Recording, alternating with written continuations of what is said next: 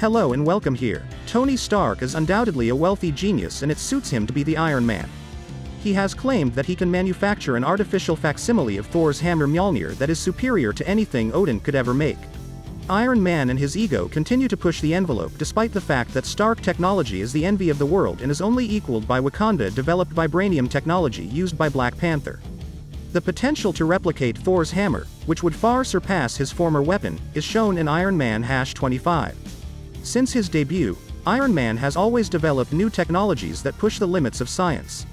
Stark was renowned as a master of tiny transistors, a 1960s forerunner to microchips, before he became a hardware and software genius. Eventually, he was able to transform his huge electromagnet inside of a chest plate into the more well-known arc reactor made popular by the MCU. But in the comics, Iron Man is much more powerful. He has developed an AI version of himself and several space-ready armors which can sustain him for days of travel if necessary.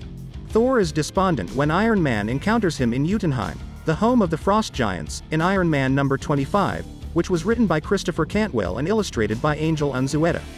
This happens during the events of Unworthy Thor, in which Thor decides he is not worthy of his own name and no longer carries his hammer. "You know I can create you another hammer, right?"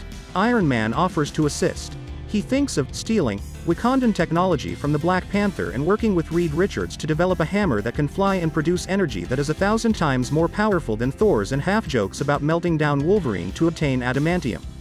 Unfortunately, even if Iron Man were able to create a replica of the Mjolnir, as his past strongly implies he could, Thor would never utilize one. The weapon holds emotional importance for him, primarily since it was given to him by his father Odin and because only Thor is capable of lifting it.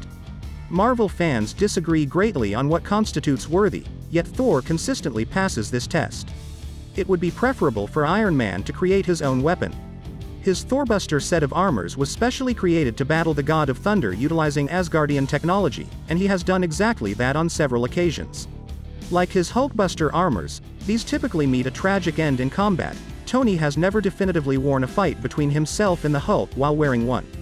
Even if Iron Man might be able to create a better Mjolnir, Thor values the hammer more for its sentimental worth than for its destructive power. Please like this video and subscribe to my channel. See you soon.